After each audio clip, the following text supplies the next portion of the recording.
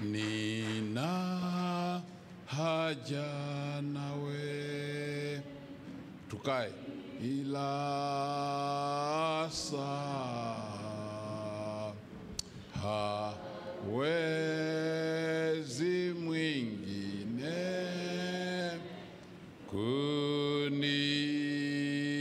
kunifaa.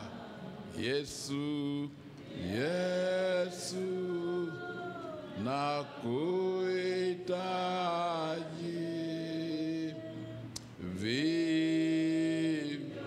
kila saa.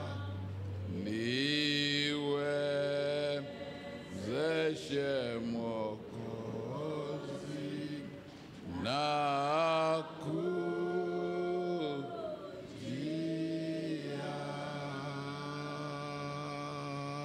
ubeti wa mwisho, nina haja nawe, mweza ayote, ni wako kabisa,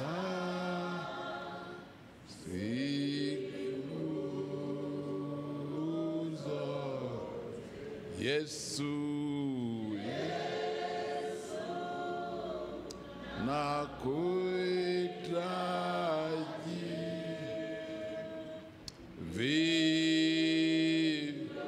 kila saa.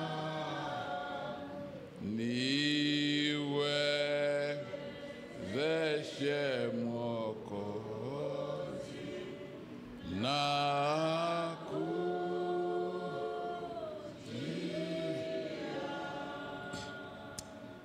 ni wasalimie kupitia jina zuri la Bwana na Mwokozi wetu Yesu Kristo.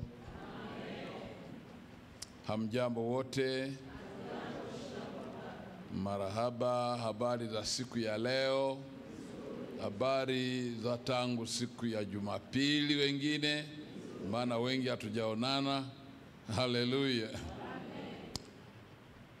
Nimefurahishwa sana na tangazo la kiongozi wetu juu ya tarehe 10. Ni siku ya aina yake, nitaieleza vizuri sana Jumapili ijayo. Isiwe siku ya kuchukuliwa kama desturi nyingine. Itakuwa ni siku ya aina yake, na tutaandaa soda kama kawaida ya miaka mingine ili kuonyesha sherehe tuliyo nayo mbele za Mungu ambaye ametubariki kwa baraka zote za rohoni na za mwilini. Bwana asifiwe sana. Leo nataka tujifunze kitu fulani ambacho Mungu amemwekea kila mtu. Kila mtu. Mungu wakati wa uumbaji kwenye eneo hili ninalokwenda kuzungumza hakubagua. Akampa kila mtu. Akampa kila mtu. Sasa inategemea matumizi ya kila mtu na hicho kitu alichopewa na Mungu. Amen. Mama zangu, msianze kukaa kwa kutawanyika. Jaribuni kujaza mbele ili macho yangu yasiwe yanaenda mbali sana. Kuna gepu, tumia akili yako ya kawaida. Na haipendezi sana hata ukifika unakaa mwishoni hapa, watu kufika mpaka kuruke miguu. Inakuwa ni kukosa tu ile busara ya kawaida. Sipende kurukwa miguu kila wakati. Naona.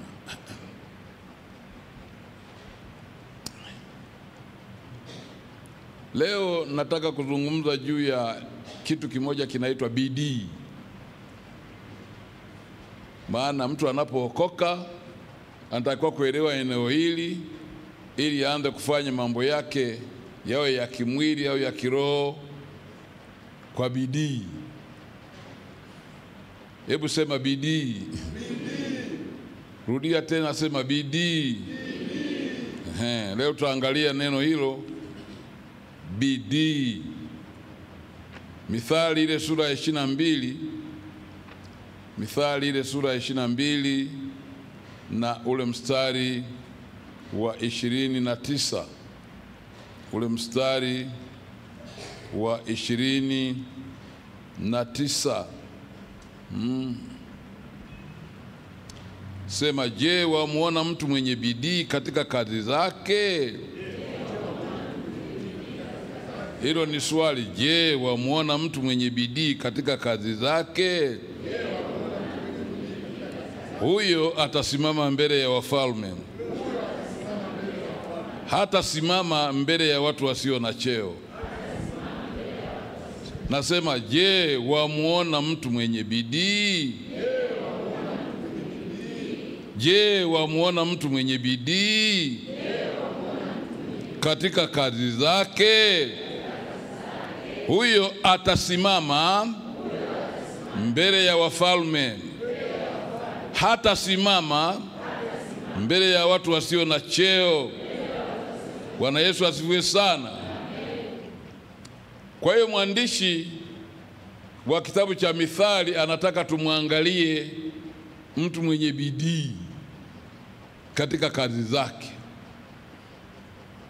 Kwa hiyo unapokuwa unafundisha, akili yako itakuwa inakwenda huko na huko na huko na huko juu ya watu waliofanikiwa, lakini huo naangalia wanafanyaje kazi zao. Maana nataka tumwangalie mtu mwenye bidii katika kazi zake. Haleluya. Nimesema bidii ni jitihada. Mtu anajitahidi.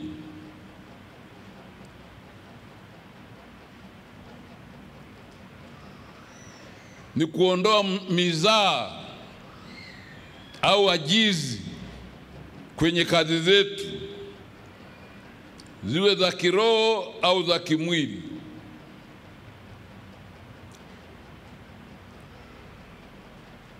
Ni kutofanya mzaha kabisa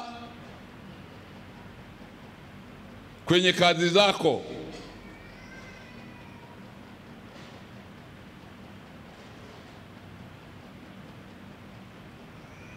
Na hii ndio siri ya peke yake sana kwa mtu yeyote anayetaka kuona mabadiliko kwenye kazi zake za kiroho na za kimwili.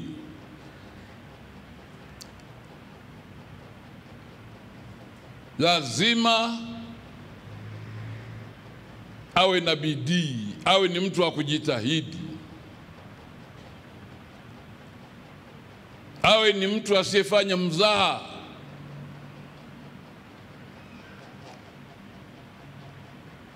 Na eneo hili bidii ndani ya kila mtu aliyeumbwa na Mungu limo ndani yake. Limo ndani yake.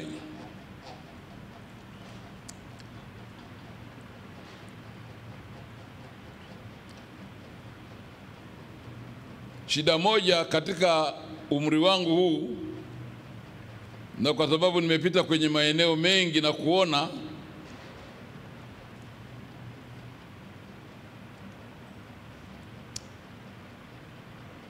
kumekuwa na shida nyingi sana kwa Watanzania.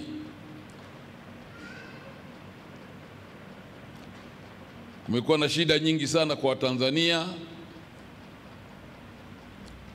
hasa maeneo ya pwani na maeneo mengi ambayo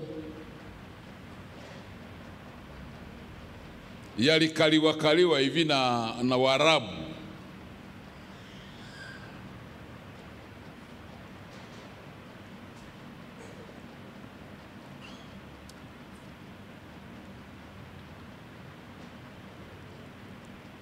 Ili mtu aweze kufanya kazi hata kama ni za mikono kwa bidii, lazima asimamiwe.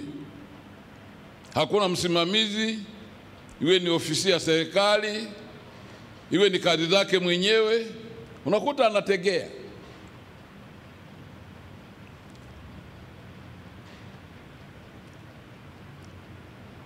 Kazi za serikali ambazo ni za kumaliza leo, unakuta mtu anasema ngoja niache hizi nitafanya kesho.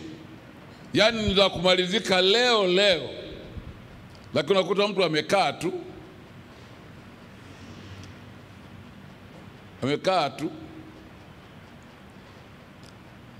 Mekaa tu.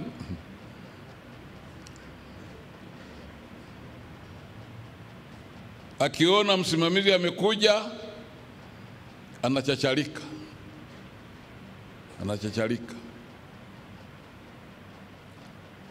Na hii imeenda mbali sana.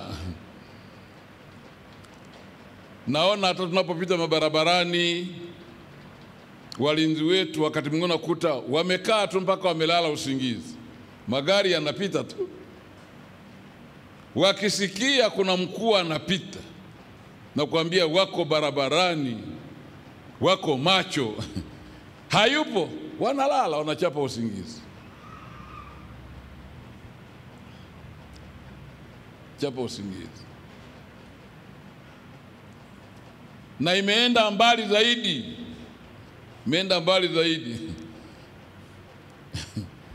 Mtu mvivu namuona hata tembea yake. Hakuwa anatembea kama anajilazimisha hivi.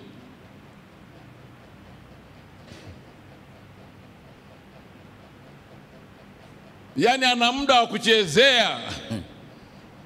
Lakini mtu mwenye bidii ni chap. Sawa jamani? Tutaelewana tu leo. Mwambie somo hili ni zuri sana. Mwambie mwenzako somo hili ni zuri sana. Haleluya, haleluya, haleluya, haleluya. Kwa hiyo watu wengi hawana maendeleo, sababu kubwa wameendekeza uvivu. Yao ya kiroho, yao ya kimwili, ni wavivu. Wameendekeza uvivu. Watu wengi wametamani vitu vya dezo. Hata kwenye maeneo haya ya kiroho, akisikia mahala kuna vitu vya muujiza, pokea muujiza, ndio vitu wanataka. Wanajadhana kwa Mungu. Mwambie mwenzako, kwa Mungu hakuna kitu cha dezo. Mwambie umeelewa, lakini mwambie kwa Mungu hakuna kitu cha dezo. Sema amina kubwa sana.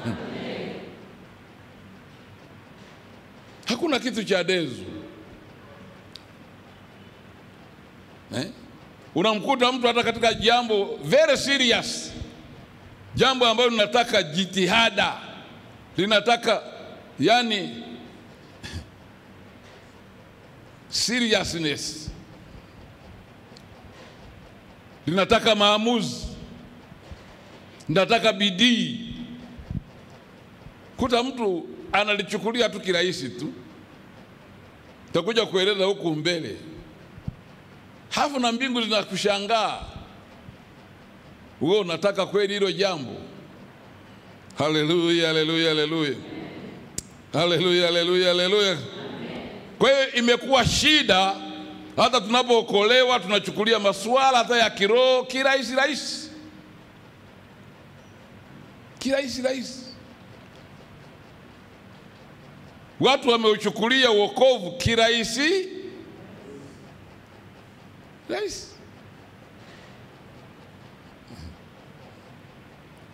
Yaani hiyo ndo shida kubwa. Tumeuchukulia wokovu kivyepesi, wakati yeye aliyetukomboa aliingia gharama kubwa.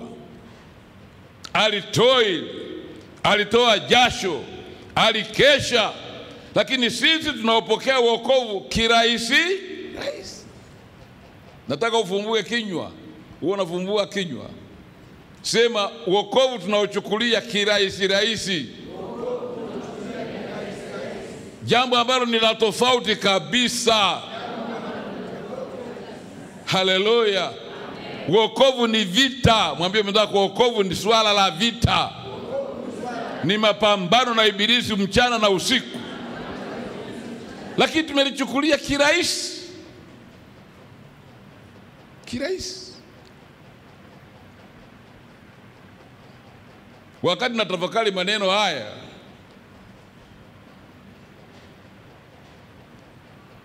yako maeneo mengi ambayo nimeona katika Biblia yanayohitaji seriousness ya mtu, bidii binafsi ya mtu. Lakini nimechambua tu kama matano hivi, mengine nimeacha. ili siku nyingine tukipata nafasi niendelee kuanzia pale. Unabaki unashangaa. Haleluya. Haleluya. Eneo la kwanza linalohitaji maamuzi, linalohitaji seriousness, ambalo tunalichukulia kimzaha,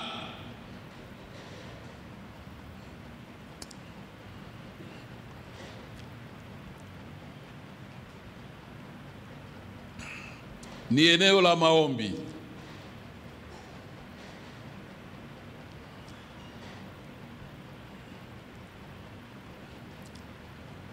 Ni eneo la maombi.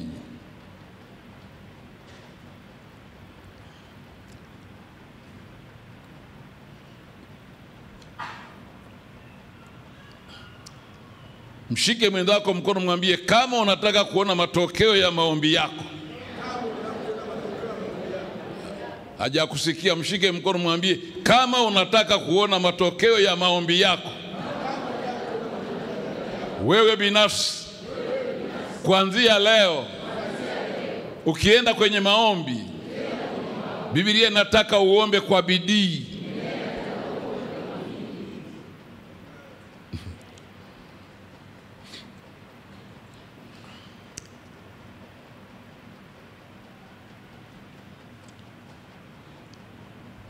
Nitakupa maandiko mengi,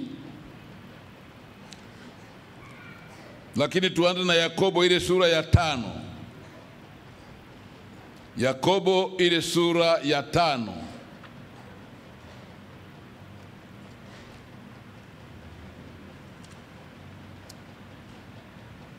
Yakobo ile sura ya 5.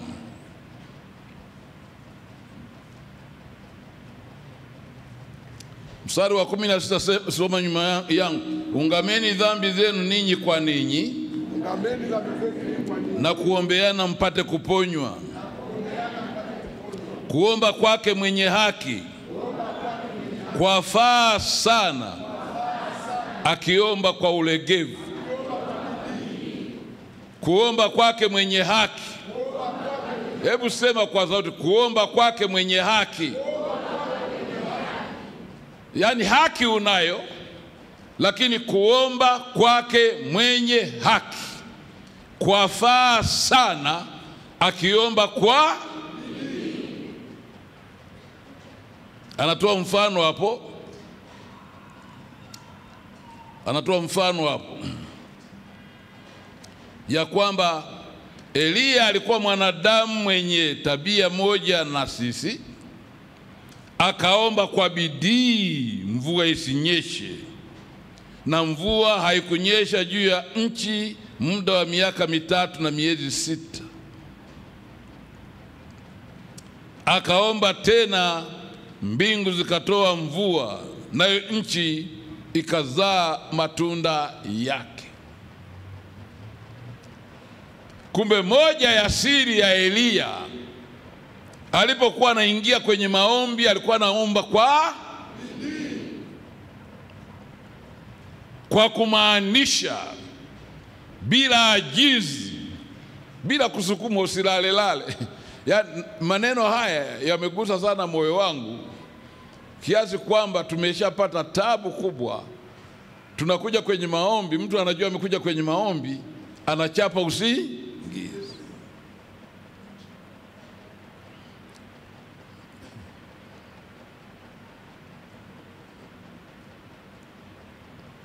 Mshike tena mwendako, mwambie kuomba kwake mwenye haki kwafaa sana, akiomba kwa bidii. Eneo la bidii kwenye maombi ni la lazima. Ni la lazima. Ngoja nikupe maandiko ambayo yamenishangaza sana. Nikupe maandiko ambayo yamenishangaza sana katika eneo hili. Tufungue Luka ile sura ya 22 na ule mstari wa 40. Luka ile sura ya 22 Luka ile sura ya 22 na ule mstari wa 40.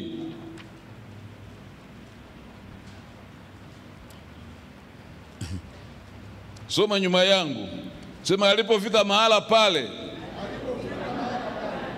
aliwaambia, ombeni kwamba msiingie majaribuni.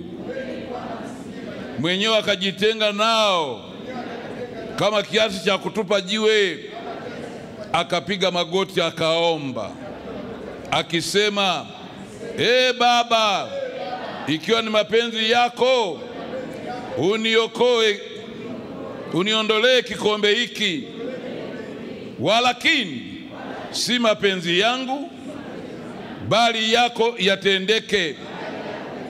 Malaika kutoka mbinguni akamtokea akamtia nguvu.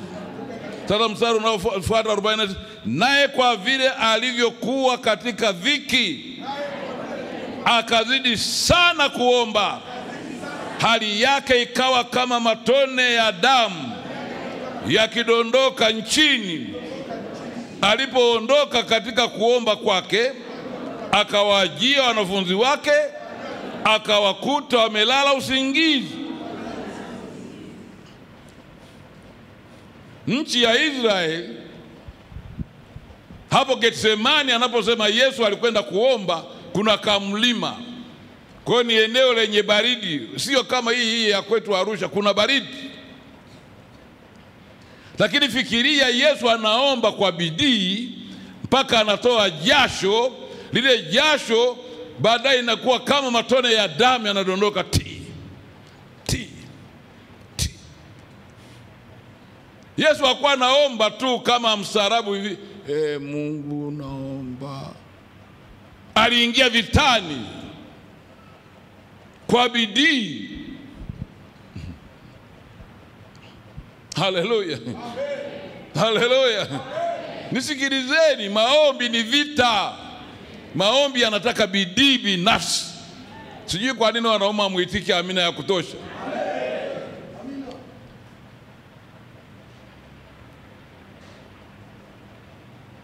Hatufanikiwi, na wakati mwingine hatuoni matokeo ya kiroho yakibadilika kwa sababu saa ya maombi hatuombi kwa bidii.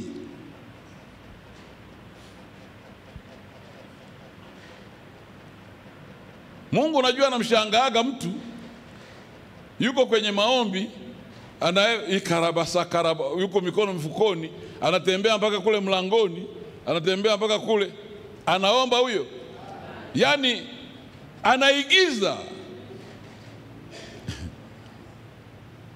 Anaigiza. Lakini mtu anapokuja ana jambo limemsibu liko mbele yake, mwambie mwenzako,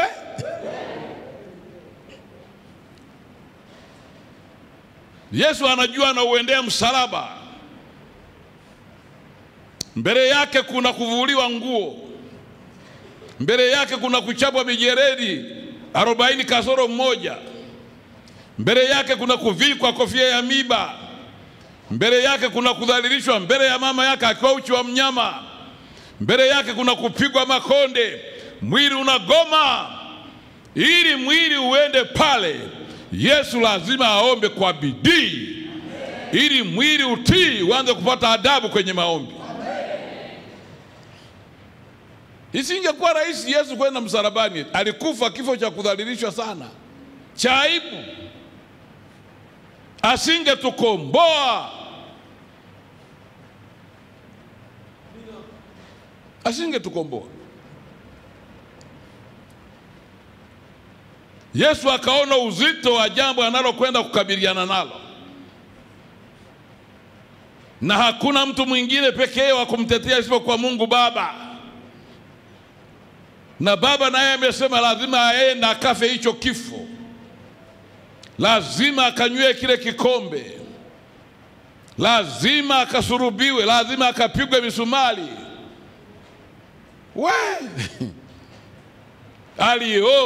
Aliomba kwa bidii mpaka jasho likageuka kuwa damu. Bado Baba anasema lazima uende.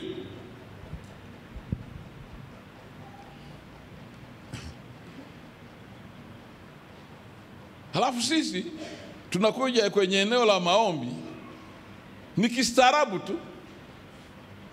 Una jambo kubwa liko mbele yako, unaomba kistaarabu tu.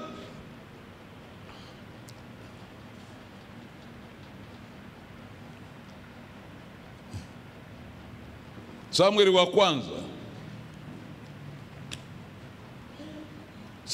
kwanza sura ya 1.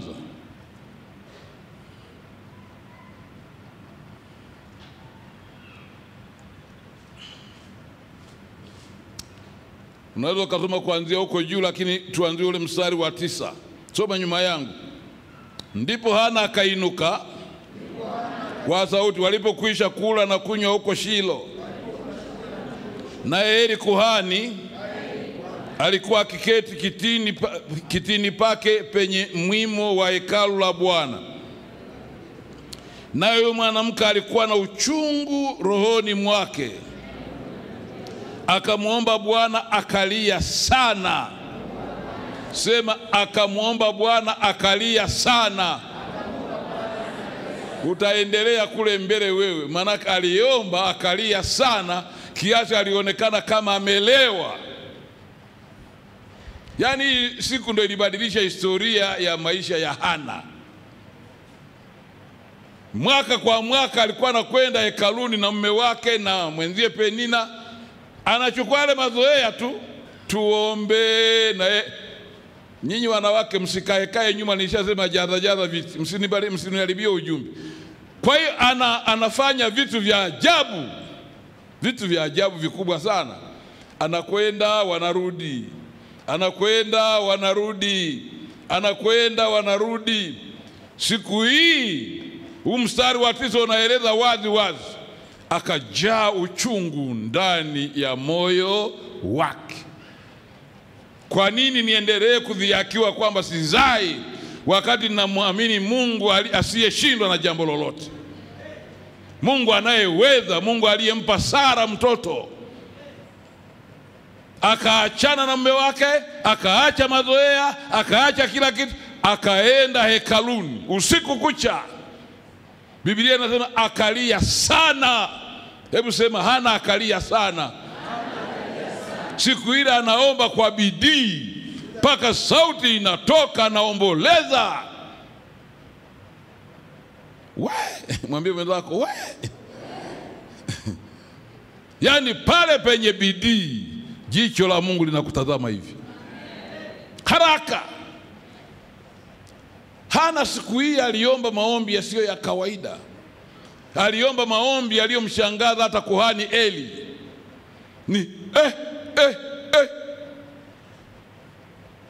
Ukisoma kuna mistari inaendelea pale inasema hivi.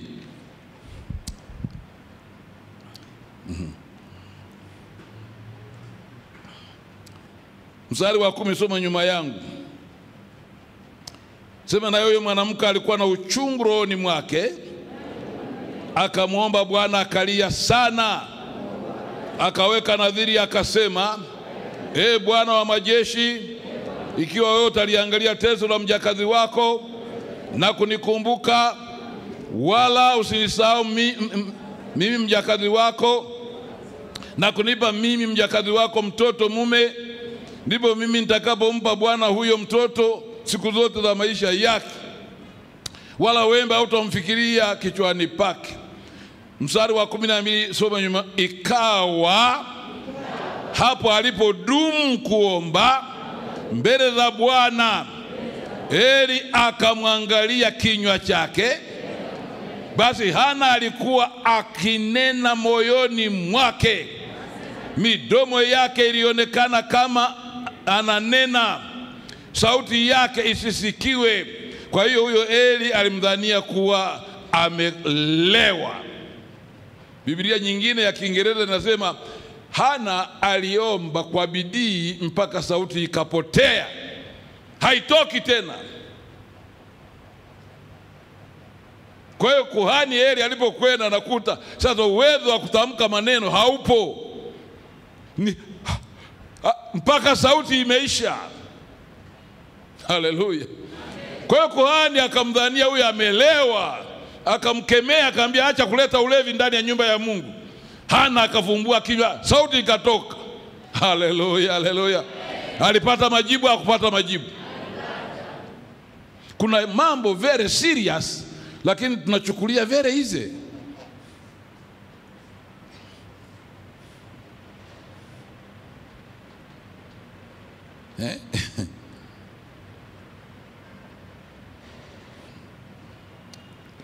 Hebu ngoja nikuongezee tena mstari mmoja katika kitabu cha Mwanzo ile sura ya 32.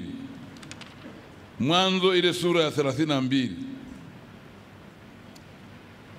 mstari wa 24 unasema hivi: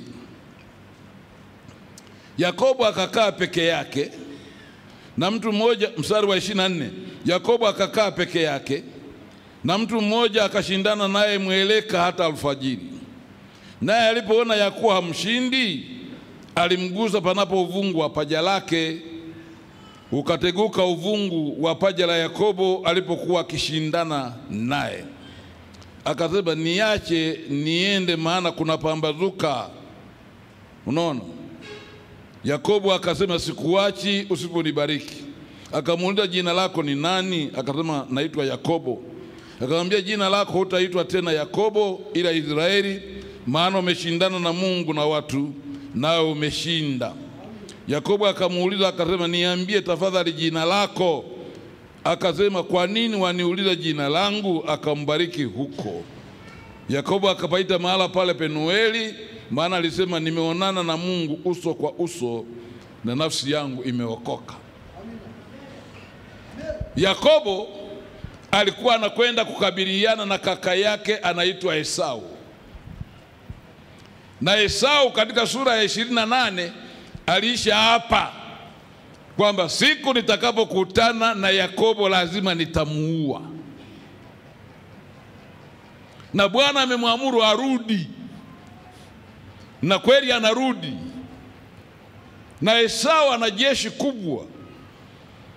Esau alisha hapa anasema, huyu mtu amedhulumu uzaliwa wangu wa kwanza na amedhulumu baraka zangu. Siku tukionana naye nitamuua.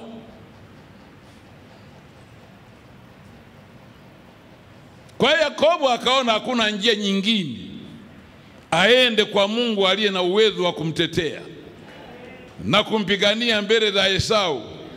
Biblia inasema akakaa usiku kucha Yakobo anapambana na Bwana. Mbia Mungu nibariki, Mungu tenda muujiza, Mungu fanya uwezalo, lakini Esau asiniue. Aliomba mpaka jina lake likabadilishwa. Ukisoma baada ya maombi haya, Esau hakuweza kumfanya kitu chochote tena Yakobo. Mungu alijibu maombi. Sema amina kubwa sana. Haleluya, haleluya, haleluya. Hebu mwambie mwenzako, eneo la kuomba kwa bidii ni eneo la muhimu sana, lililoinua maisha ya watu wengi kiroho. Sijajua kama mnanielewa leo. Wangapi wananielewa?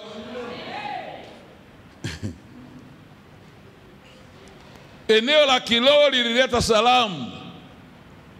salamu ambayo leo nawaambia kwamba wote ambao waliona matokeo ya maombi ni wale walioomba kwa. Tusome kitabu cha Matendo ya Mitume ili niende kipengele kingine. Sura ile ya 12. Matendo ya Mitume ile sura ya 12.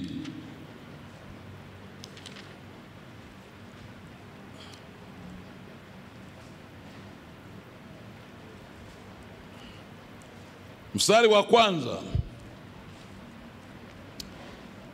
mpaka ule wa 4 nitasoma haraka, alafu wa 5 utasoma nyuma yangu.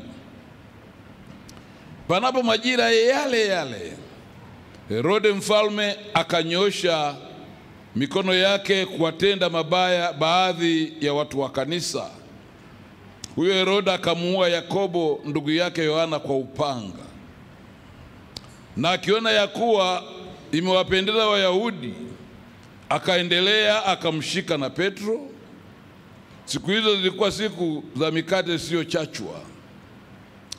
Alipokwisha kumkamata, akamweka gerezani, akamtia mikononi mwa vikosi 4 vya askari 4 wamlinde, akitaka baada ya Pasaka kumtoa na kumweka mbele ya watu. Yani alikuwa amepanga anataka amuue Petro kwenye uwanja fulani. Tulifika na mama, yani kule Israeli, ili kukomesha ile imani, kulikuwa na uwanja wa mateso. Tulienda pale. Kwa na Petro alikuwa anangojea apelekwe kwenye vile viwanja, kiko juu sana.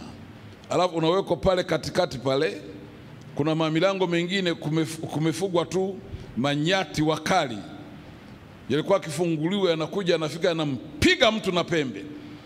Au unaona, mbele ya umati wa watu wamejaa, anatokea askari kama ilivyotokea kwa Paulo. Anakuja anakata kichwa na upanga mkali. Basi watu wanashangilia ili kuleta woga na watu waiache ile imani. Kwa na Petro ngoja Pasaka ipite, halafu atamtoa, yani atamuua Petro, tofauti na alivyomuua Yakobo, maana Petro ndiye kiongozi. Au wawe mbele za watu, ili imani ile ikome. Mstari wa 5, soma nyuma yangu. Sema, basi Petro akalindwa gerezani, nalo kanisa likamuomba Mungu kwa ulegevu.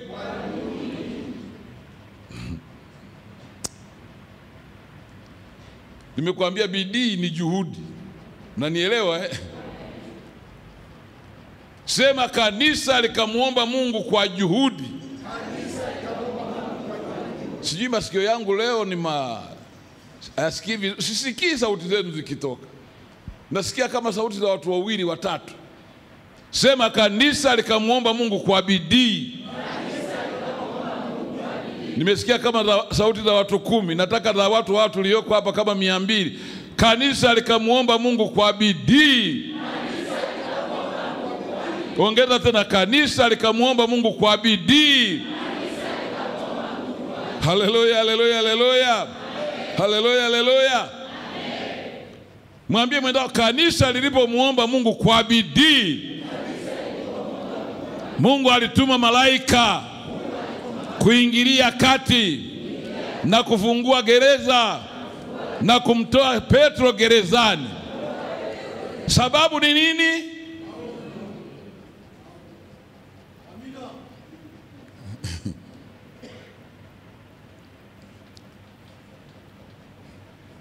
Yani jambo ni very serious, lakini muangalie muombaji maombi anayoomba anapokuja ndani ya nyumba ya Mungu. Yani kuna tofauti kubwa sana. Nimeshakueleza habari za Hana. Una shida fulani, lakini angalia maombi unayoomba.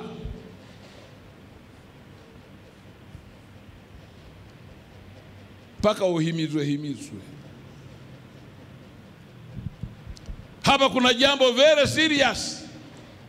Kiongozi sasa anakwenda kuuawa hadharani kukomesha ile imani.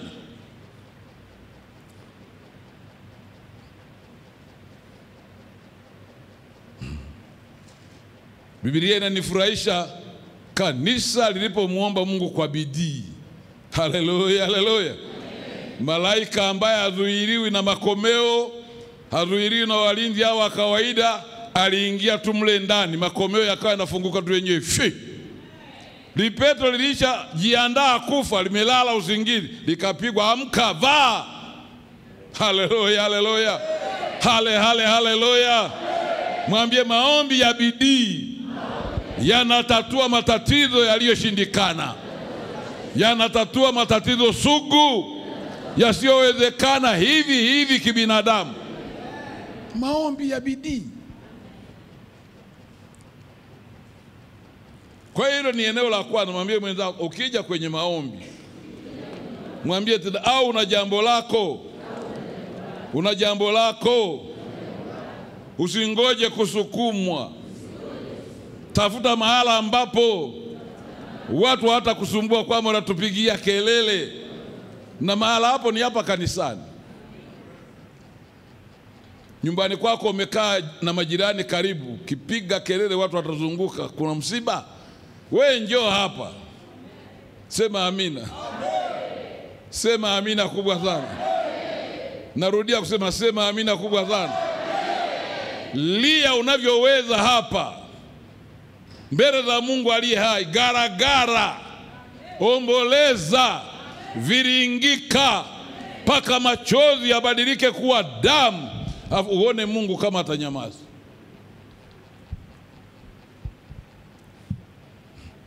Yako matatizo mengine mpaka leo tumekaa nayo, maana kwenye eneo la maombi hatujawa serious. Lazima tusemezane kweli, kila mtu aseme kweli na ndugu yake. Hakuna tatizo lisilowezekana mbele za Mungu, hiyo nakataa. Kila tatizo lina suluhu mbele za Mungu aliye hai. Haleluya. Lakini sisi hatujawa serious. Hatujawa serious.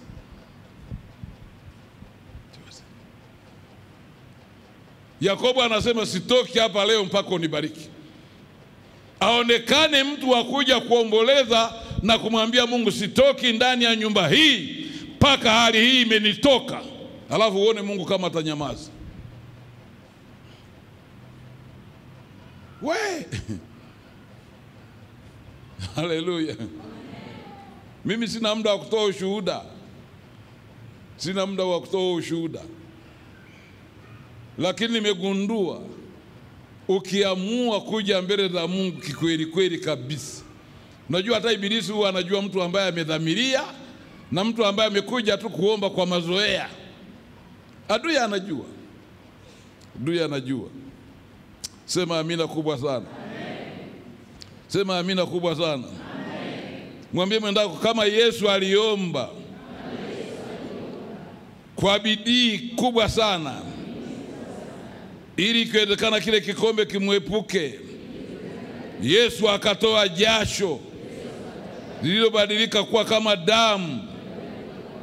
Yani maombi ya Yesu yalikuwa ni mapambano makali. Yesu aling'ang'ana ili kuhakikisha ya kwamba adui hapati nafasi kwa yeye kuyatenda mapenzi ya mwili wake. Sema amina kubwa sana. Haleluya, haleluya, haleluya. Akashinda.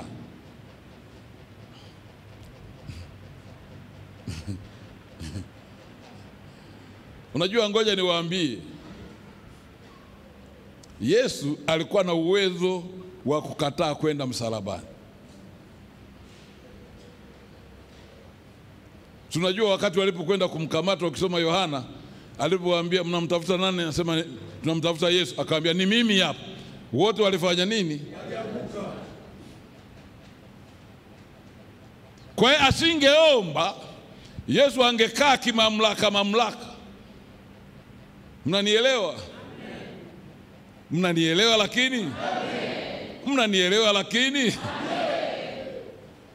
Na kama angekaa kimamlaka mamlaka akagoma kufa, tusingekombolewa. Kwa hiyo ilibidi aombe kabisa mpaka afishe ile mamlaka na ile hali ya kuogopa kwenda pale na ile hofu ya mwili. Alipomaliza Yesu alienda, wanakamata yeye, wala kusumbua tena watu. Saa ya kutandikwa msalaba, Yesu hakusumbua mtu, ananyosha mkono mwenyewe. Ananyosha mkono mwenyewe. Unanielewa? Kwa nini? Aliomba.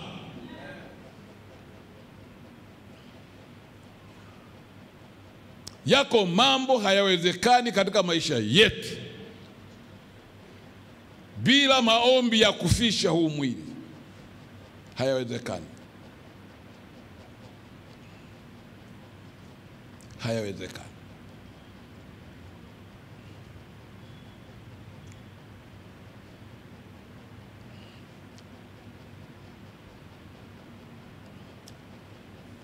Kwa eneo hili la maombi Kama unataka kushinda lile jaribu ambalo limesimama mbele zako hivi, kushinda upinzani ambao umesimama mbele zako hivi, kushinda roho ya umaskini ambayo imesimama mbele yako hivi, kushinda magonjwa ambayo yamesimama mbele zako hivi, kushinda madeni ambayo yamesimama mbele zako hivi,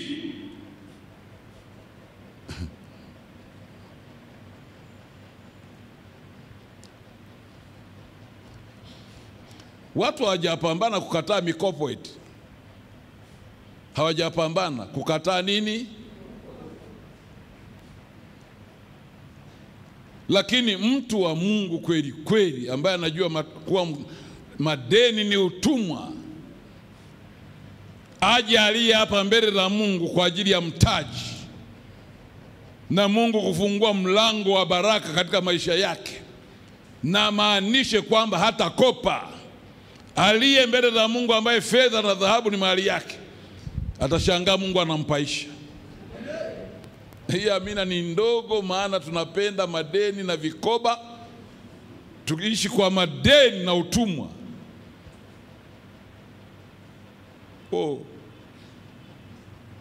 Eneo la pili. Eneo la pili linalohitaji bidii binafsi.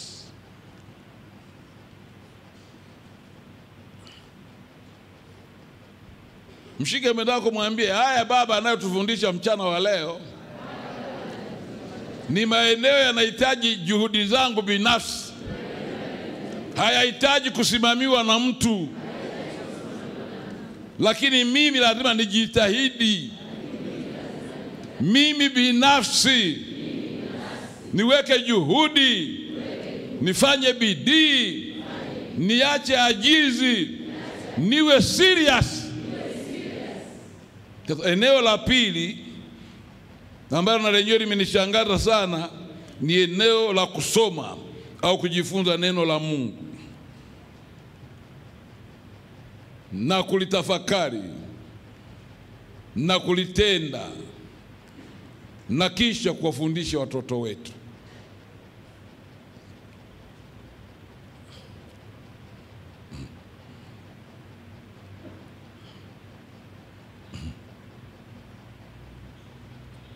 Andika. Yani ambao mmekuja Bible study jioni ya leo mtapata raha sana. Hallelujah.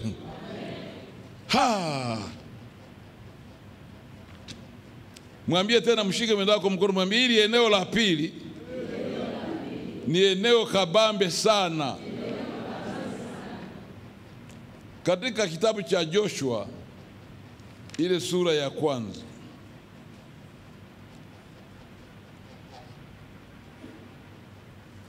Joshua ile sura ya kwanza,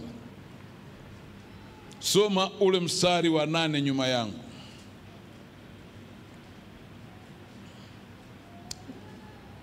Sema, kitabu hiki cha Torati kisiondoke kinywani mwako, bali yatafakari maneno yake mchana na usiku, upate kuangalia kutenda sawa sawa na maneno yote yaliyoandikwa humo, maana ndipo utakapoifanikisha njia yako, kisha ndipo utakapostawi sana. Nyanyua Biblia yako juu. Nyanyua Biblia yako juu. Sema, kufanikiwa kwangu kumo ndani ya Biblia hii. Hujasema vizuri, sema kufanikiwa kwangu kumo ndani ya Biblia hii. Sema tena, mafanikio yangu yote yamo ndani ya Biblia hii. Halafu ustawi wangu umo ndani ya Biblia hii. Na kama nataka kufanikiwa, Biblia inasema nisome neno hili mchana na usiku. Hebu shusha Biblia yako. Yaani Mungu hajamnyima mtu yeyote mafanikio. Mwambie mwenzako, kama kuna eneo Mungu ameweka wazi, ni eneo la ustawi wa mtu na mafanikio ya mtu. Ameyaweka ndani ya neno lake. Alimwambia Joshua, kitabu hiki cha Torati kisitoke kinywani mwako. Yasome maneno ya kitabu hiki mchana na usiku. Yatafakari. Halafu baadaye yatende. Wewe utafanikisha njia yako. Na kisha utastawi sana. Haleluya. Haleluya. Kwa unapojikuta una ustawi, kitu cha kwanza, jua hujasoma neno la Mungu. Na hii nimekuwa naimba kila siku. Na adui ametujanjia sana kwenye eneo hili. Hata ukitaka kuwa mkweli, nikakwambia leo umesoma sura ipi? Unatembea tu. Na Mungu naye ananyamaza, maana anamwambia Joshua, kitabu hiki kitafakari mchana na usiku. Soma. Kama kuna eneo lenye upinzani, mshike tena mwenzako mkono, mwambie kama kuna eneo lenye upinzani wa wazi, ni eneo la kusoma neno la Mungu. Yaani usijifanye kuandika. Nikikwambia mshike mwenzako, naelewa mimi madhara. Ninapokuambia najua upinzani uliopo. Leo unajua unaweza kuanza tu kusoma neno la Mungu unapiga usingizi. Magazeti utasoma ya kila aina. Television utaangalia masaa mengi. Message kwenye simu utaangalia rundo. Ukiingia kwenye internet ndo kabisa.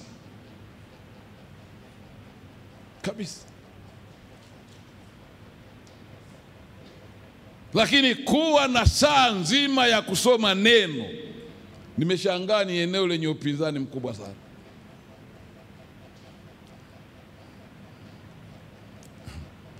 Na kwa nini lina upinzani? Haleluya. Shetani anajua. Hebu tusome kitabu cha Waebrania. Kitabu cha Waebrania ile sura ya 4. Kitabu cha Waebrania ile sura ya 4.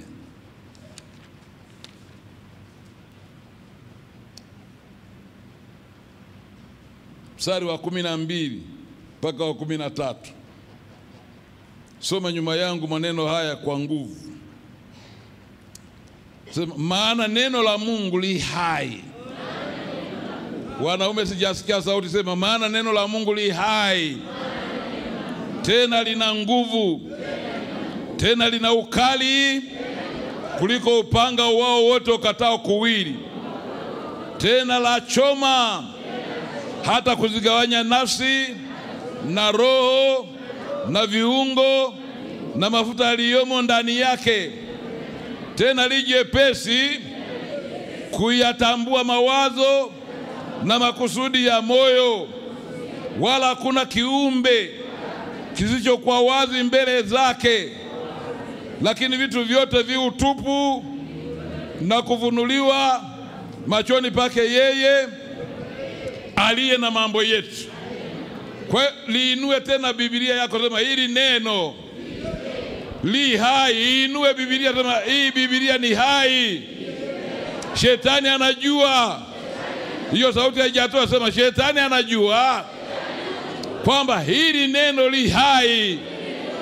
Hii Biblia ni hai. Unapoisoma inakupa uhai. Naona kuwa hai. Na unapokuwa hai, shetani hakuwezi.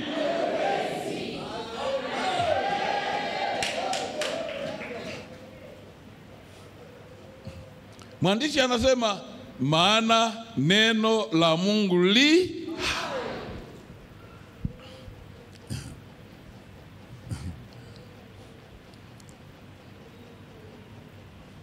Paulo wakati anaeleza katika zile silaha za kubeba, ameitaja silaha ya neno la Mungu kama upanga. Sema amina kubwa sana. Anasema tena ipokeeni chapeo ya wokovu. Sawa jamani? Haleluya, haleluya. Ambayo ni nini? Neno la Mungu.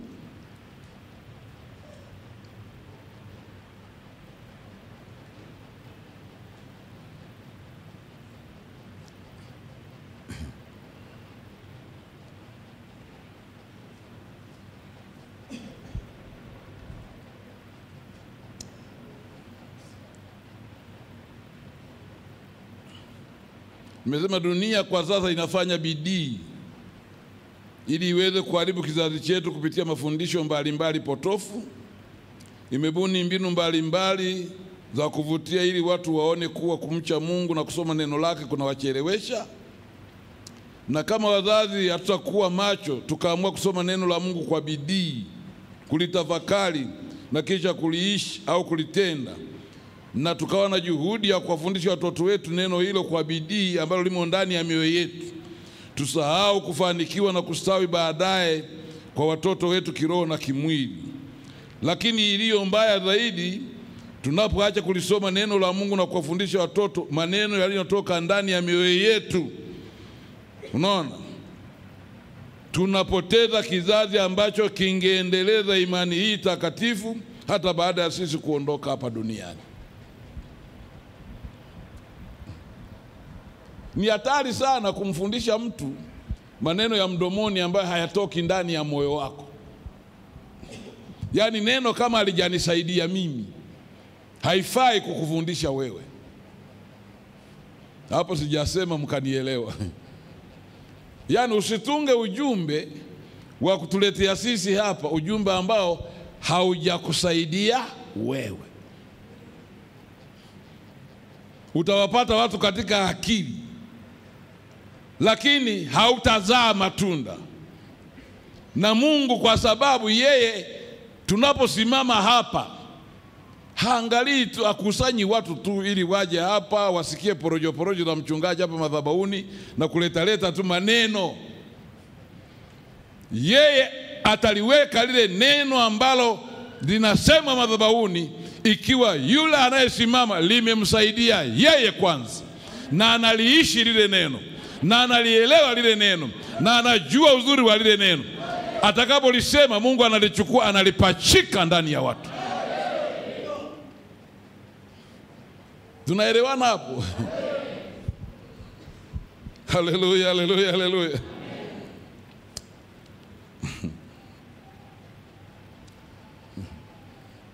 Nilikuwa najaribu kuwafikiria wafanyabiashara fulani. Kienda kwenye biashara zao unakuta anaitwa nani limited. Ukisikia mtu biashara yake mpaka amefika anajiandika limited, manake biashara yake haina kikomo. Ndio maana ya limited, haina kikomo. Nini kinafanya biashara yake haina kikomo? Yeye ana bidii ya kufundisha ile biashara yake watoto wake, afu atafundisha na wajukuu zake.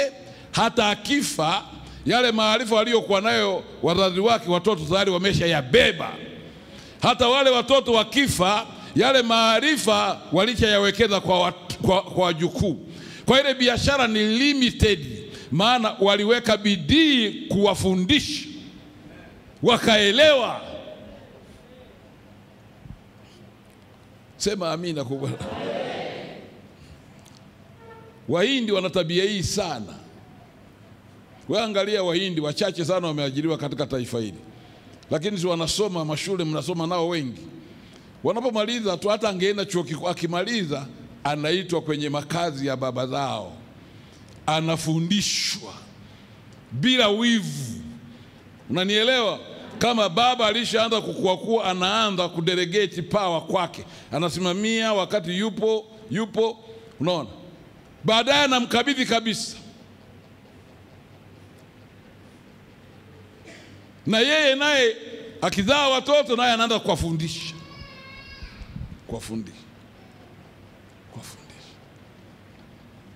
Na sisi Biblia ikasema katika Kumbukumbu la Torati ile sura ya 6 mstari wa 9, Kumbukumbu la Torati sura ya 6 mstari wa 9.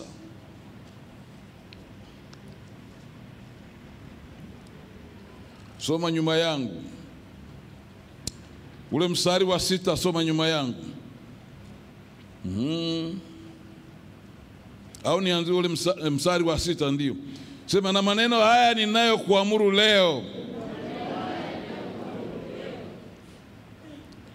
Au bado mnaandika?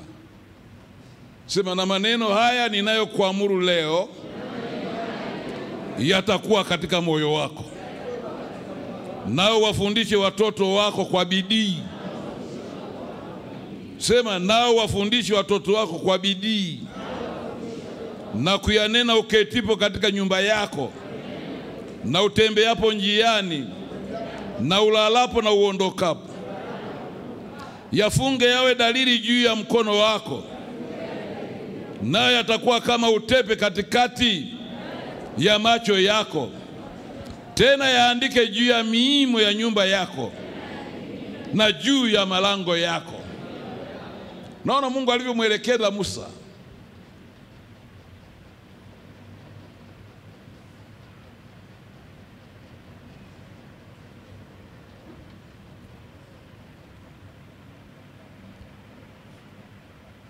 Wazazi mpo? Nani anaielewa mistari ndiyo soma hiyo? Ametenga vipindi nyumbani, ana muda wa kukaa na watoto na kuwafundisha yale yaliyo ndani ya moyo wake. Sio kukaa pale tunakubuni na kufungua Biblia. Lakini anakaa na watoto wake, anawafundisha yale ambayo amejifunza yeye, yakambariki moyoni. Anaanza kuwafundisha watoto wake anapoketi nyumbani kwake.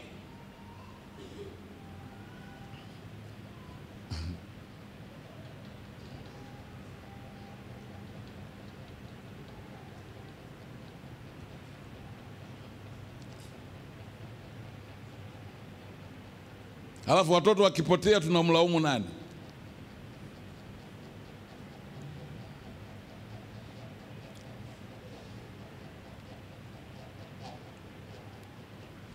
Mpe Bwana Yesu makofi makubwa sana.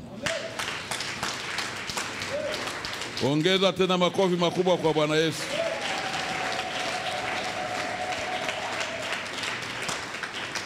Mimi nawaambia kweli, kama kuna eneo lenye mapambano ambalo hata mimi mwenyewe napambana nalo, mimi ninapokuwa na kuhubiria hapa na kuhubiria yale ambayo nashindana nayo, mimi shindana nayo.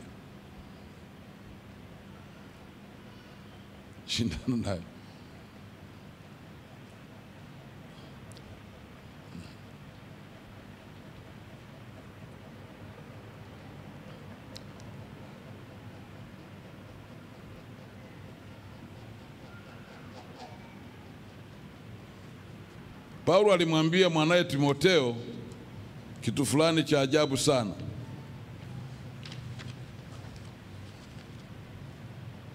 Hebu Timotheo wa kwanza ile sura ya 4 na ule mstari wa 13, alafu niendelee na hiki kitu ninachoendelea nacho.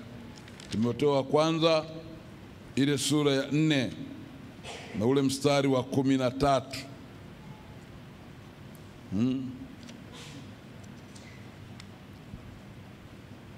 Sikiza maneno haya Paulo aliyomwambia Timotheo.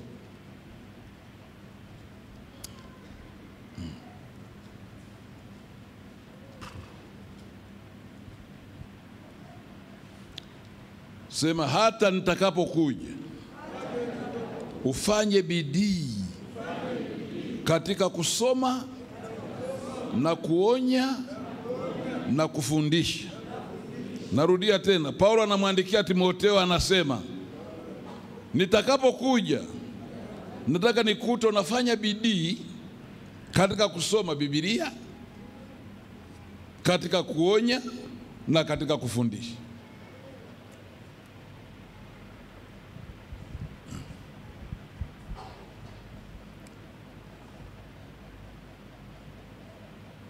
Yaani mimi nakwambia hapa leo mchana huu, bila bidii, yani kufanya juhudi, kufanya maamuzi, seriousness, kwamba saa hii mpaka saa hii nitakuwa nasoma Biblia, hutasoma Biblia.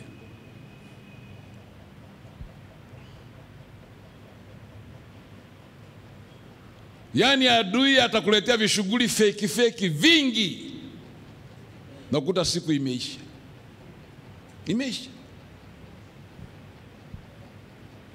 Kwa sababu anajua unaposoma neno li hai na unakuwa hai. Una uwezo wa kupambana na ibilisi. Neno litakuonya, neno litakukemea. Unaona? Neno litakuadibisha. Neno ni Mungu mwenyewe. Neno ni Yesu, unakuwa unazungumza na Yesu. Haleluya, haleluya. Atakuletea vishughuli vingi, tena vingi sana.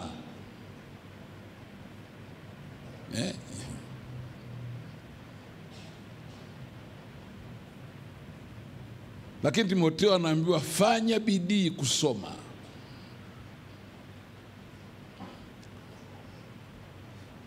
Tuseme ukweli, ukienda shuleni mwanafunzi asipofanya bidii ya kusoma anafaulu? Semeni na wauliza, yani yeye anaendaka shuleni ni kucheza tu na kurukaruka na wenzake, atafaulu? Ili afaulu lazima awe na bidii kumsikiliza mwalimu na kusoma. Ndio sababu nakuta mtoto akija nyumbani anaambia nina homework, naomba nipate nafasi. Lazima apitie. Sema amina kubwa sana. Amen. Sema amina kubwa sana. Amen. Ongeza kelele, sema lazima asome. Lazima asome. Amen. Haleluya, haleluya. Lazima asome. Bila kusoma ajiandae kufeli. Jiandae kufeli. Na mimi nawaambia wana wa Mungu, huna muda wa kusoma neno la Mungu, jiandae kushindwa wokovu. Hutaweza safari hii. Ukingojea kusoma neno la Mungu mpaka usukumwe, huna karatiba kako. Yani huna karatiba kako kanakoeleweka nyumbani. Jiandae kushindwa. Hii hatufichani. Mwambie mwenzako hapa baba afichi. Husomi neno la Mungu, jiandae kushindwa. Joshua anaambiwa ustawi wako unategemea hili neno. Fanikiwa yako inategemea hili neno. Sema amen. Sasa nimekuambia nyanyua Biblia yako, sema mafanikio yangu yamo ndani ya kusoma hili neno. Hutaki kulisoma lile neno, you are finished.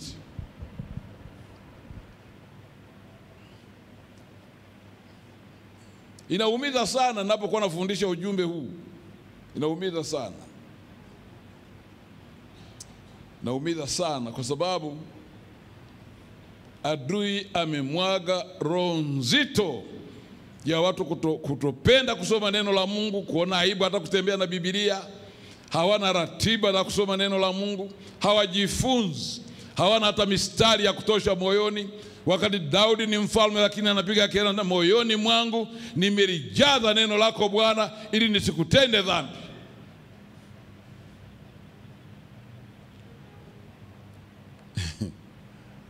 Bwana Yesu asifiwe sana. Amen.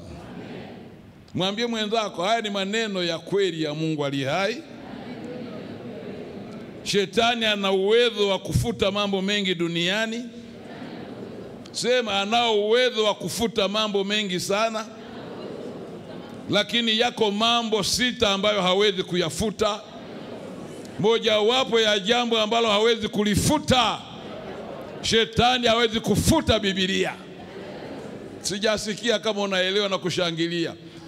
Yako mambo mengi shetani amefuta, lakini hili neno, ziko nchi zimejaribu kuchoma Biblia nzima isionekane, bado Biblia ipo mpaka leo. Maana hili neno halichomeki, halifutwi. Sema amina kubwa sana.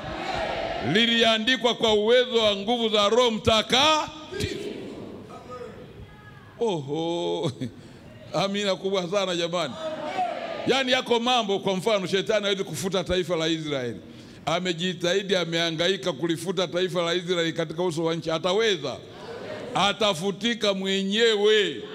Lakini taifa la Israeli lipo na litaendelea kustawi hata waungane dunia nzima, maana Mungu amesema Israeli ni taifa langu, na akaliambia kila silaha itakayoinuka juu yako haita. Wao wameshika ile kama ahadi, anasema kila silaha.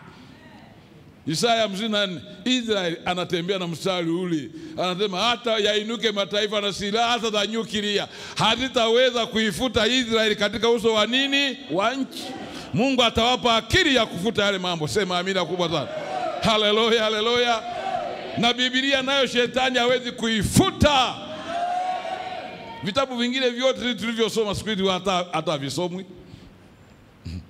Sisi tulisoma vitabu vingine vilikuwa vinaitwa inkoskaz. Leo hata haviko kwenye historia wala kwenye chat. Wanabadilisha mitaala. Unanielewa? Havipo. Wanatunga vitabu kulingana na dunia inavyokwenda, mabadiliko yaliyopo na sayansi na teknolojia inakokwenda. Kwa hiyo yako mambo mengi yamefutwa, lakini neno la Mungu ni lile lile. Yesu anasema mbingu na nchi zitapita, lakini neno hili halitapita. Soma kitu ambacho hakipiti. Nasema soma neno ambalo halitapita, ambalo shetani hawezi kuling'oa ndani yako, ambalo shetani analiogopa kabisa. Hilo liwekee mkazo na nguvu za kutosha. Hili neno. Lakini amemwaga roho ya uvivu. Amemwaga roho ya uvivu. Kitu cha tatu ambacho shetani hawezi kuingia mbinguni tena. Hayo ni marupurupu ya ujumbe ninakupa. Alishafukuzwa, hata angetubu mpaka jioni ajikatekate, shetani hapokelewi tena wapi? Alifukuzwa moja kwa moja. Hamjaitika, ngoja niache kumalizia hizo sababu 6. Sema amina kubwa sana. Kwa hiyo ni jambo linalohitaji bidii. Nimekwambia jambo la kwanza linalohitaji bidii, maombi. Jambo la pili linalohitaji bidii binafsi. Yaani natamani mchana wa leo Roho Mtakatifu apande wivu ndani yako. Aingize kitu, kwa nini leo sijasoma neno la Mungu? Uanze kujililia na kujikemea na kukataa maroho ya mashughuli yanayokunyima hata saa moja ya kusoma na kutafakari neno la Mungu. Uanze kujutia, ujione ya kwamba nimechelewa kufanikiwa na kustawi kwa sababu sina muda na neno la Mungu. Hapo utahubiriwa Jumapili tu, lakini wiki nzima uko mwenyewe. Kama unakula chakula kila siku mara 3 kwa siku, neno ungojee hapa madhabahuni, wewe huwezi kukua. Lakini jiwekee ratiba.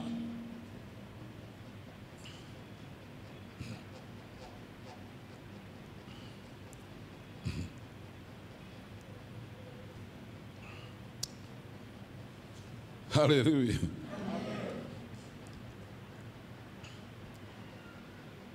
Leo nimejiandaa kwa ajili ya ujumbe wa mwaka mpya.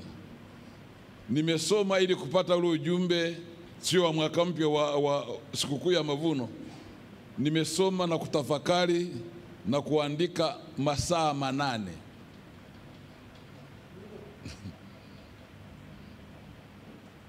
Masaa 8. Mwambie mwenzako, usione tu tunakuja hapa, kuna gharama zinalipwa.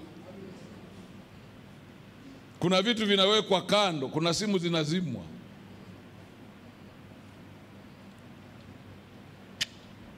Mwambie eneo la tatu maalum sana linalohitaji bidii binafsi ni eneo la kazi zetu za mikono.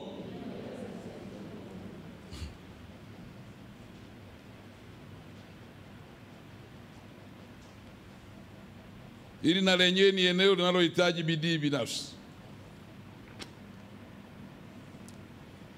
Mithali sura ya 6 mstari wa 6 mpaka wa 11.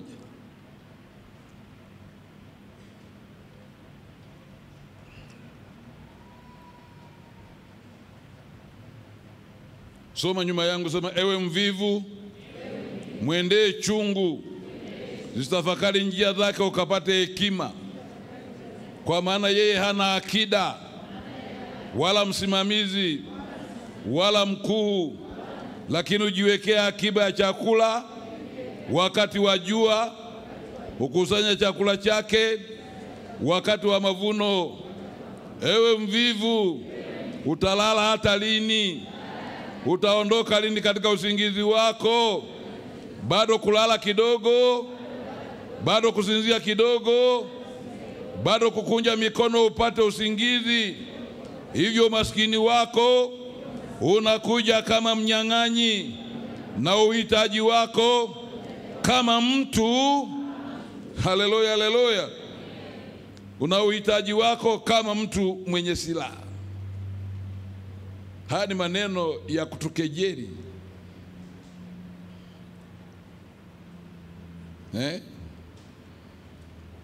Sulemani anaandika maneno haya, unaona, kama kejeli.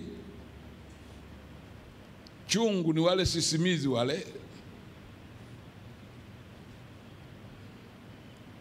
Anataka mtu aende kujifunza darasa kwa hao sisimizi.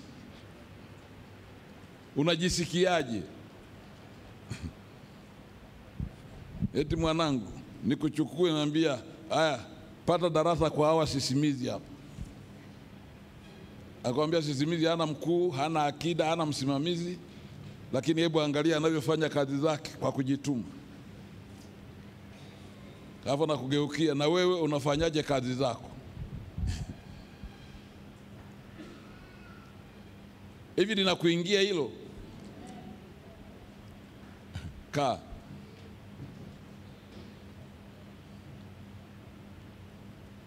Mimi linaniuma sana hili eti. Linaniuma sana.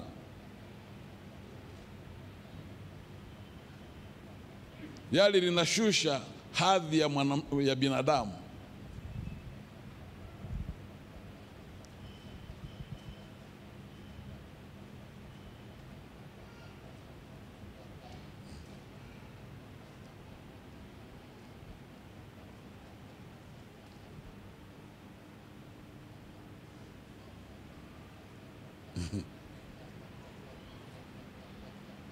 Hili eneo, unajua kama kuna eneo mimi siamini juu ya umaskini. Na kama kuna eneo nimeamini vibaya, Mungu anisamehe, naamini kwamba maskini wengi ndio watakao kwenda jehanamu kuliko matajiri. Mimi maana ukiwa na umaskini, wewe ni mtu wa kunungunika, husaidii muhitaji. Maana wewe si maskini. Usipopewa unaona kama mtu amekudharau. Mtu naishi maisha ya kuomba, maisha tegemezi. Unaona? Maskini. Macho unayo, masikio unayo, mikono unayo, miguu unayo, akili unazo. Lakini roho ya uvivu tu. Roho ya uvivu tu.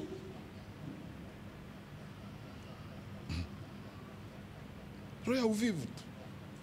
Mimi nimekuja mji huu, nimeona Wachaga wengi anaanza kuuza vikaranga, lakini alivyo na bidii anazunguka. Baada ya muda ameshabadilisha biashara. Wewe unajidai kufanya biashara ya karanga, unatoka hapo unaenda unakaa pale kana kwamba unaduka watu wakufuate. Ikifika jioni unakuja hapa kanisani na karanga zile zile, kilo moja hujauza hata nusu. We, Mchaga ni mlango kwa mlango na kikengele kikichi. Yuko bize mjini kikichi. Amesha kuonjesha onja moja. Yani kikichi. Unajikuta tu amemaliza kilo 3. Bidii. Sijui mnanielewa? Mnanielewa?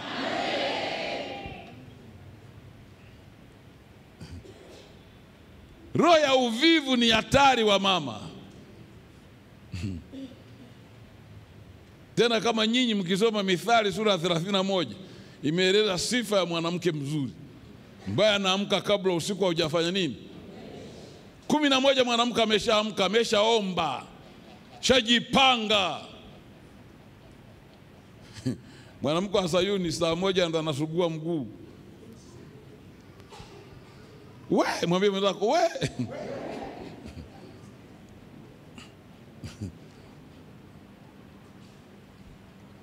Unajua ni vizuri tuambiane ule ukweli. Ile hali ulionayo sidhani ni hali yako, ile hali umeiendekeza. Ulivyo wewe ni matokeo ya bidii yako na kazi zako za mikono. Ndio hali unayoishi. Ndio hali unayoishi. Ndio hali unayoishi.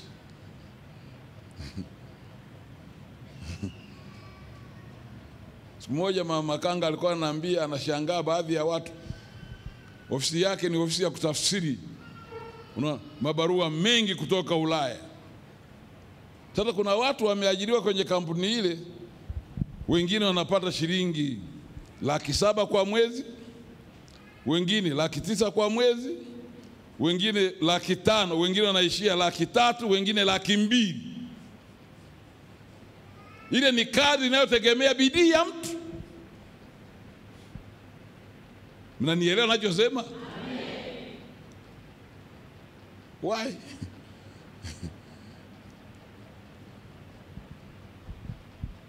Sema amina kubwa sana. Nimesema shida kubwa ya Watanzania ni yale mazoea ya kufanya kazi kwa bidii pale wanaposimamiwa. Hawana moyo binafsi wa kujituma wao wenyewe. Unaona? Lakini leo nataka niwaambie nyinyi wana Sayuni mliokoka, utakapoanza kujituma kwenye kazi zako kuanzia leo kwa bidii, tazamia lazima Bwana atakuinua juu zaidi na zaidi na zaidi. Eneo hili la kufanya kazi zetu kwa bidii, Yesu Kristo alilitolea ufafanuzi mzuri sana katika Mathayo sura 25 mstari wa 14 mpaka 30.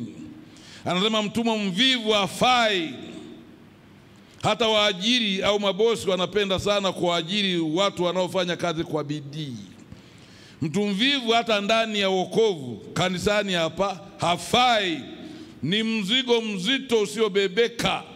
Ni mzigo kwa ndugu. Amejaa lawama na amejaa sababu za kujitetea.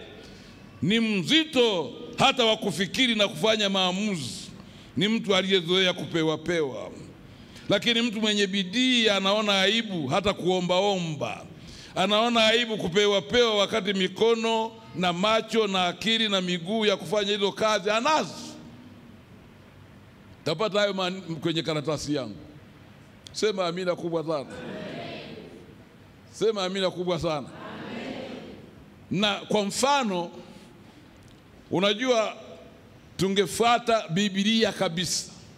Mwambie mwenzako tungefuata Biblia kabisa. Mwambie tungefuata Biblia hii kabisa, tungekoma. Katika Waebrania, sio Waebrania, ile Wathesalonike wa pili.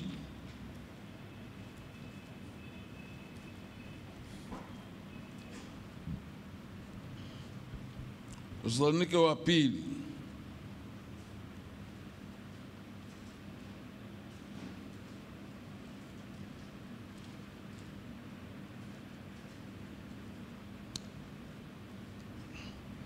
sura ya 3. Hapa nitaomba tusome wote kwa nguvu. Soma nyuma yangu. Sema Paulo anasema mwajua ya kuwa, mwajua wenyewe jinsi iwapasavyo kutufuata, kwa sababu hatukwenda bila utaratibu kwenu, wala hatukula chakula kwa mtu yeyote bure, bali kwa taabu na masumbufu usiku na mchana, tukitenda kazi, ili tusimlemee mtu wa kwenu awaye yote.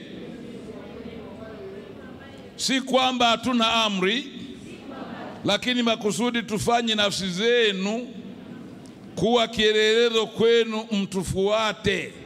Amsomi, soma nyuma yangu tena. Kwa kuwa hata wakati ule nilipokuwapo kwenu, tuliwaagiza neno hili, kwamba ikiwa mtu hataki kufanya kazi, basi asile chakula. Maana twasikia kwamba wako watu kwenu waendao bila utaratibu, hawana shughuli zao wenyewe, lakini wanajishughulisha na mambo ya wengine. Basi twawaagiza hao na kuwaonya katika Bwana Yesu Kristo, watende kazi kwa utulivu na kula chakula chao wenyewe. Mshike mwenzako mkono. Kibibilia, kama hujafanya kazi leo, ukifika nyumbani nenda kalale, usidai chakula.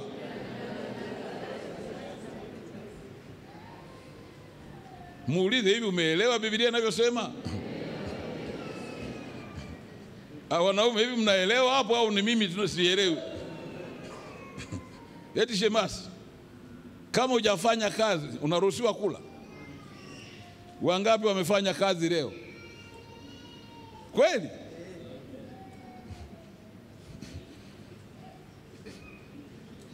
Nauliza, wangapi wamefanya kazi leo? Mkale chakula. Nauliza wamama, wangapi wamefanya kazi leo? Kweli? Wale ambao hamjafanya kazi leo, na mimi naagizo hili litekelezwe. Ukifika nyumbani, oga, jifunike blanketi, usile, ole wako usilitekeleze.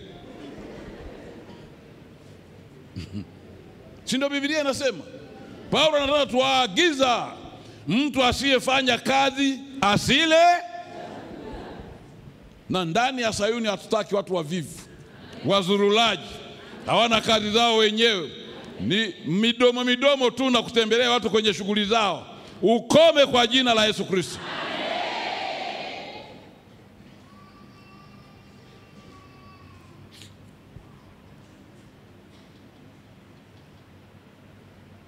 Wenzetu walikuwa wakali. Walikuwa wakali.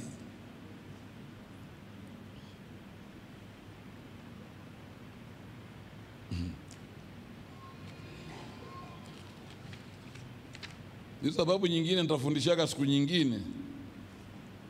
Leo nitamalizia hapa. Mithali 10 mstari wa 4. Mithali 10 ule mstari wa 4.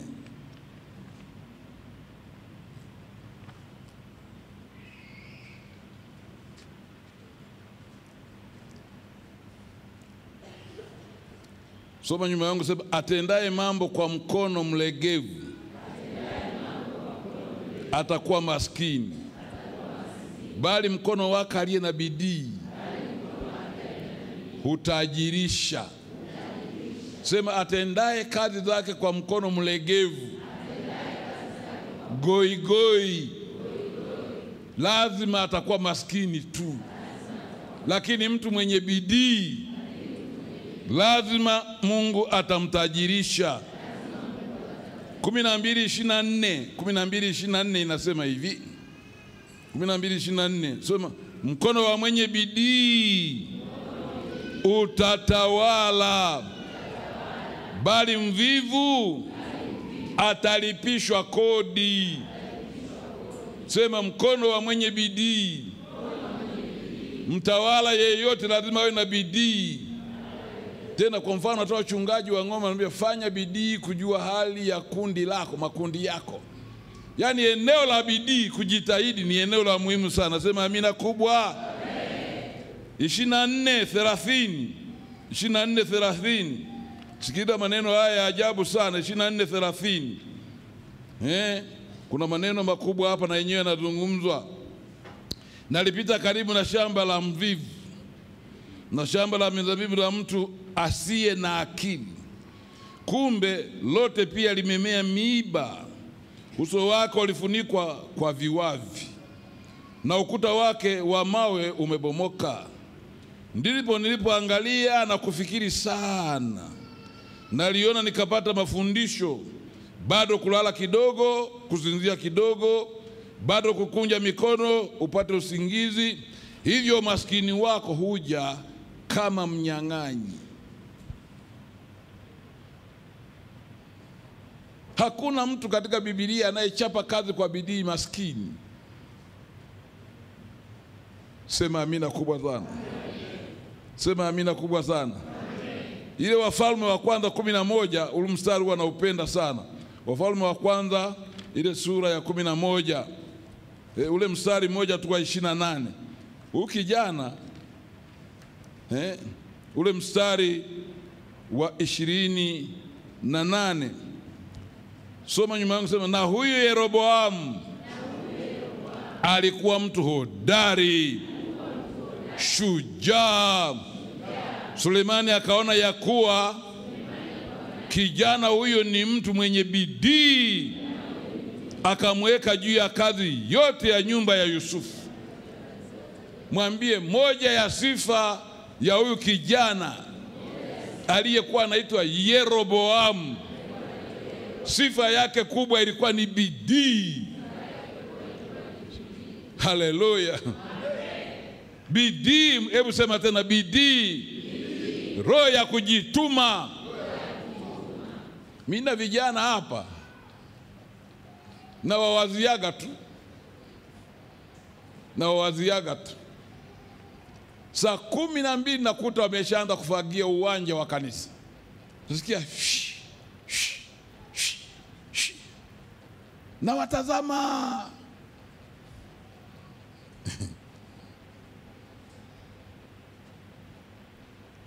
Na watazama.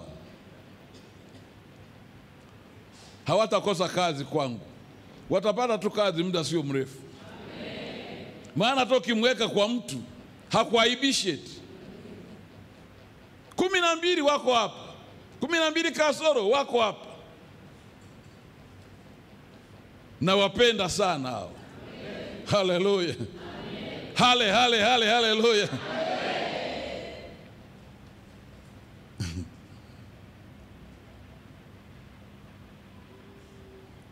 Mwambie mwenzako eneo la kufanya kazi zako linahitaji bidii sana. Kama unataka kuziona baraka, lazima bidii. Hiyo sauti haijatosha. Lazima bidii. Ongeza kelele, sema lazima bidii. Haleluya. Mwambie jiepushe kwa mzigo kwa ndugu zako. Mshike mkono, namalizia hapo. Mwambie jiepushe usiwe mzigo utakaochosha ndugu zako kwa kutofanya kazi. Ukae kama omba wakati mikono unayo, macho unayo, miguu unayo, akili unazo, lakini roho ya uvivu imekukamata. Leo ikatae. Ndio sababu nyingine 3 nitawaeleza siku nyingine. Tusimame.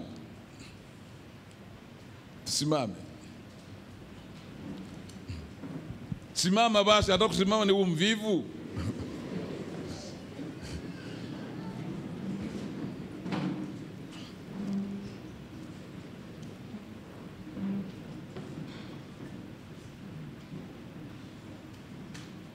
Yaani kama ni jeshini mngekuwa mnapata adhabu.